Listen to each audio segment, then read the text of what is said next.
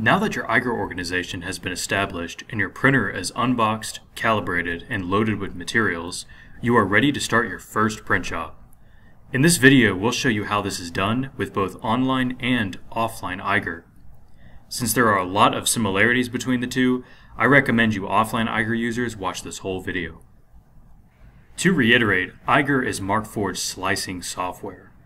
Slicers serving as the middleman software communicating between your CAD package and the printer itself. Slicers work with 3D file formats such as STL, OBJ, and/or 3MF. So to get started, we need to open our part in CAD and export it out into Eiger's accepted format, which is STL. The process of exporting your part into this file type is largely universal across all CAD programs. Here you can see the process in SolidWorks. Now, before you click Save, I recommend opening the Options window in File Explorer. Here you can modify some tessellation settings for a finer or coarser model. If your model, for instance, has lots of curvature, you should aim for finer resolution to avoid your curved surfaces from appearing jagged and angular, but note that finer resolution results in a larger file size. It is recommended to keep your STL files below 20 megabytes to avoid excessive storage consumption on your computer and slowing performance in Eiger. I provided some tessellation settings provided by Markforged that will help you save your STL files efficiently. Once you are satisfied, click OK and Save. Next, let's log into online Eiger via our internet browser, preferably Google Chrome. Upon entering, we are presented with your library where your files and folders are stored. Most 3D printer slicers simply exist to convert 3D models into G-code files for 3D printers to read. However, Eiger also serves as cloud-based inventory for your 3D printed parts, which are available to you and your permitted users anywhere and at any time. To import your STL file, click Import STL in the upper right corner. We are presented with a window with some options. If you have a print settings configuration established, you can select that from the configuration dropdown, though I always opt for default. Then select a destination folder if you have already created some folders. Otherwise, it will save your part to the library root. Note you can always move these later. The blue box in the center is where we can either drag our STL file into or click to open File Explorer and select your STL from there. There's your part in the middle of the screen.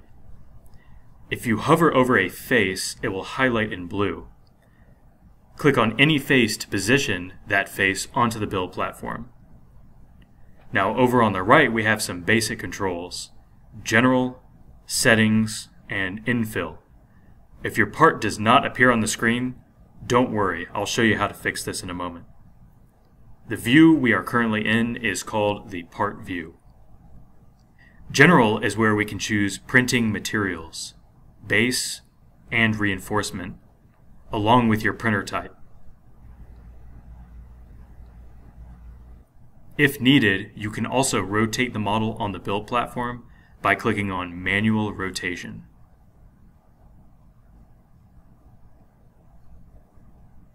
Settings is where you will spend the least amount of time. The layer height is really the only commonly adjusted setting. Smaller layer heights will result in better surface finish, but at the cost of longer print times. If your part is geometrically simple without too many fine features, I recommend just raising the layer height. Note that if printing with fiber, layer height is fixed based on the fiber you chose.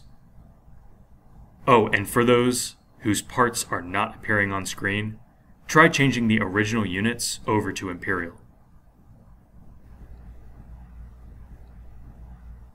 With frequent use of your printer, you can start playing with the ancillary toggles listed at the bottom. Finally, there's Infill. There are 4 options listed here. Fill pattern is the sparse infill inside the part, designed to create an internal lattice to give it structure without consuming excess material. The fill density gauges how empty you want the part's internals.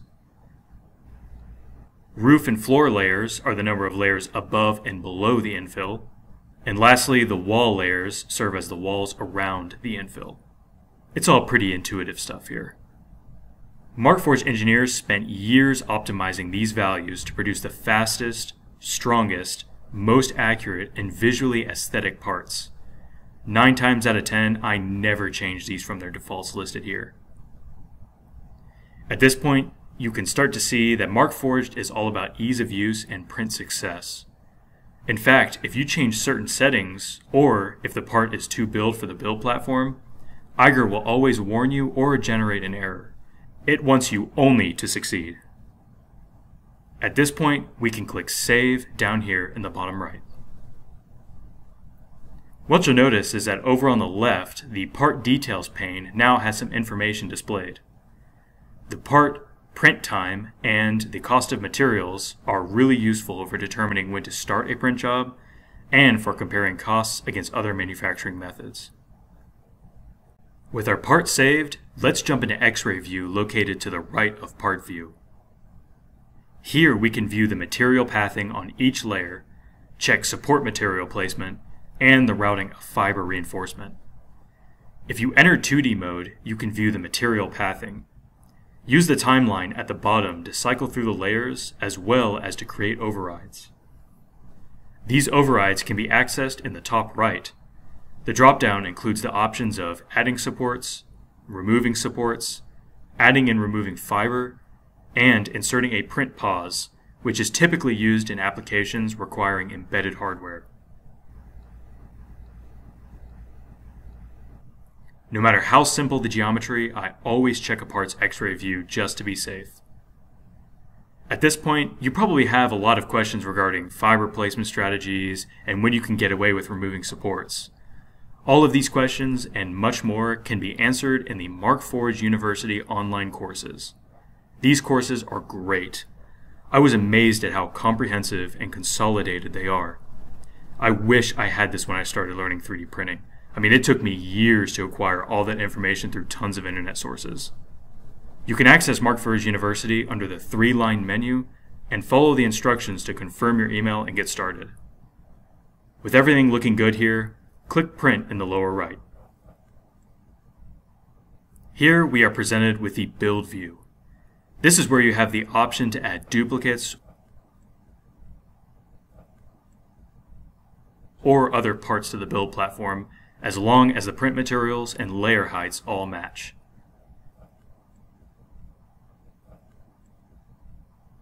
If your printer has been registered and is connected, you will see it listed in the drop-down. If you have not yet registered your printer, check out our Creating an Eiger Organization video in this series. If you wish to print via a FAT32 formatted USB flash drive, click Export Build. The .mfp file that is downloaded contains all the encrypted G-code instructions. Load this onto the root of your flash drive and insert it into the printer. The USB symbol will appear at the top of the printer screen, then Print from Storage. For sending the job through the printer remotely, select the printer from the drop-down, and you will be able to see the remaining filament and fiber, along with an option to add the job to the print queue or to print now. And that's it. Now that the slicing process for online Eiger has been covered, let's briefly discuss this process for offline Eiger. As I mentioned at the beginning, there are loads of similarities between the two, so I'm going to go over some of the nuances. If you haven't yet downloaded offline Eiger, see our Creating Your Eiger Organization video in this series. When you open offline Eiger, you will be presented with a screen that looks very similar to the library homepage in online Eiger. For first-time users, you will need to select or create a folder in File Explorer to save Eiger's part and build files. Eiger's part files are .mfso and the build files are .mfpb. Once your folder is selected or created, you can import your STL file. A word of warning though, if you would rather select a pre-existing folder instead of creating one, do not select a parent folder with tons of subfolders. This will majorly slow down offline Eiger. Now, starting at this point, you're going to see a lot of similarities to what we saw with online Eiger. The process through part view and X-ray view is identical to what we just saw in online Eiger. Even the interfaces look the exact same. All the buttons are there, the overrides, 2D mode versus 3D mode, all the settings. This is all very familiar to what we saw earlier in the video. When you click Print, you will likely only see an option for Export Build unless your printer and computer are connected via LAN. Recall that exporting the build means saving an encrypted .mfp file to a flash drive. Done. That's all you need to know to get started. Happy printing!